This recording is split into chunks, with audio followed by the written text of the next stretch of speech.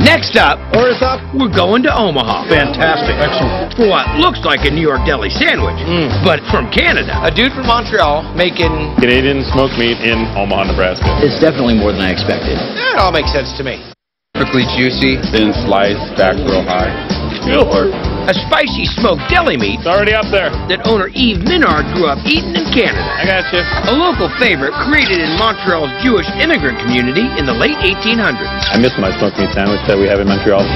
So he opened this joint to serve his childhood favorite Oh, that's on your name. and a few other things, like burgers and beer. So they called this place Brew Burgers. A dude from Montreal making... Canadian smoked meat in Omaha, Nebraska. It's an old-fashioned brisket sandwich. Cured in a brine like corned beef and smoked like pastrami. It all makes sense to me. Just amazing flavors. So we're going to get that brine started. Frog powder, which is salt with the dextrose in there. Kosher salt. Standard pickling Pickling spice. spice with some peppercorns, fennel, and mustard seed, and a little bit of bay leaf. And a little bit of clove. So we'll give that a minute. That's not your 8th grade dance fruit punch. So we're using brisket with the cap on. Get them ready to go underwater. One important step is keep the meat against the meat and the fat against the fat. The fat were to be touching the meat. It's too hard to penetrate Through the fat into that. fat into the meat. How you like your little lab class? And you have to have enough water to cover it. You gotta submerge it. Okay, let's put these away.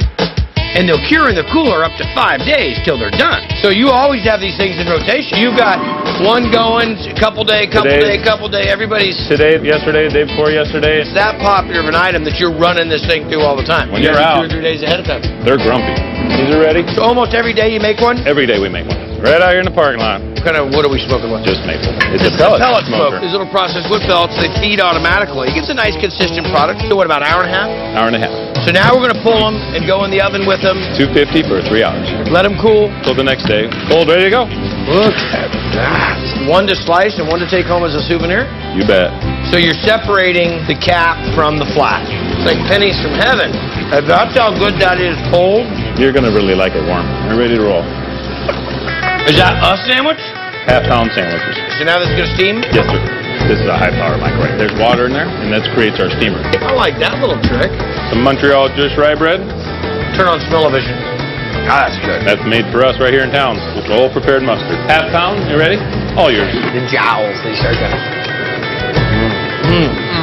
As you can see from my 6 consecutive bites, I don't like it. That's great, man. Well, that's the cousin of corned beef and pastrami that lives in Canada, eh?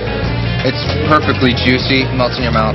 Very tender. It's got the thing you love about corned beef and the things you love about pastrami. A little smoke from the pastrami, a little bit of the brine from the corned beef. And the secret, of course, is a little bit of mustard. Oh, yeah. You're getting full already. Only half of it. I wouldn't even have anything else on the menu. I thought of that. But it is Brew Burgers, Perfect burger. done all kinds of ways. It's not a cheeseburger, it's a blue cheese and bison burger. I'm having the blue jay burger. It's mushrooms and blue cheese and crispy fried onions. We're going to take this beef, mix it with hand-sliced portobellos, and we're going to fix you a burger. Wow. Crispy mushroom on the outside. And nice succulent soft mushroom in the middle. There you go. Really nice burger. Feta Havarti. And there's a tuna burger, Good. a salmon burger, 2 of everything. fresh guacamole, hand-cut rings, They're amazing. and homemade soup. I find it to be really unique. You make handmade food. We got guys that went to chef school, so we created a step above. So you make fresh pesto for a salad that comes to the side. Correct. I like the way you roll. And it's all being served up at a sports bar. You don't expect to get this type of food. Cajun nachos, which have alligator in them. They're excellent. You just don't find good alligator every day now, do you? Not in Omaha. Alligator bites are awesome. Now, is this tenderloin? 1 foot section of the tail, supposedly the least toughest part of the alligator. And this breading we make homemade too. It's got salt and pepper and paprika, and we put a little baking powder in there to give us that crispy outer shell. We're going to put that in some buttermilk. So you're doing a little wet hand, dry hand here? Wet hand, dry hand. We're going to fry this. And what you get served with? We're going to give you a little ginger sauce. Alligator and ginger. Sounds like a dance duet.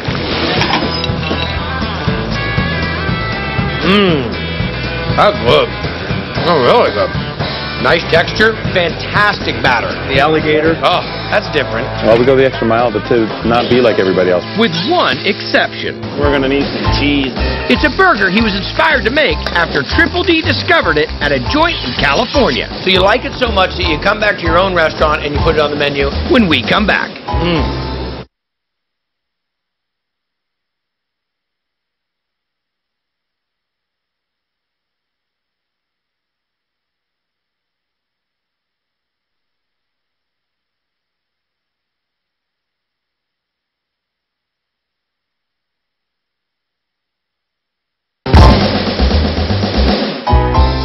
old-fashioned? Brewburgers in Omaha, Nebraska is doing the sports bar thing their own way. You don't expect to get this type of food. Like a French-Canadian version of a New York deli pastrami sandwich.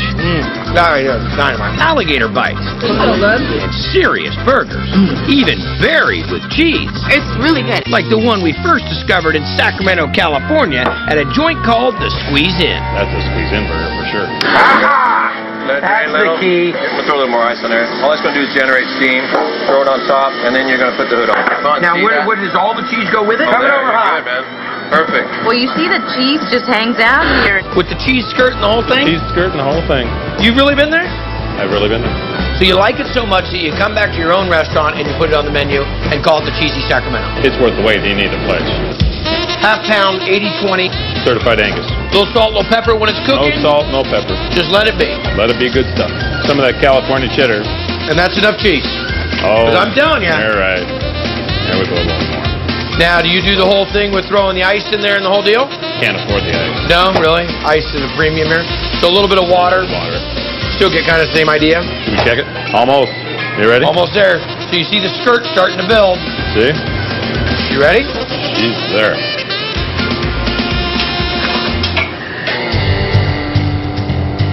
Huh?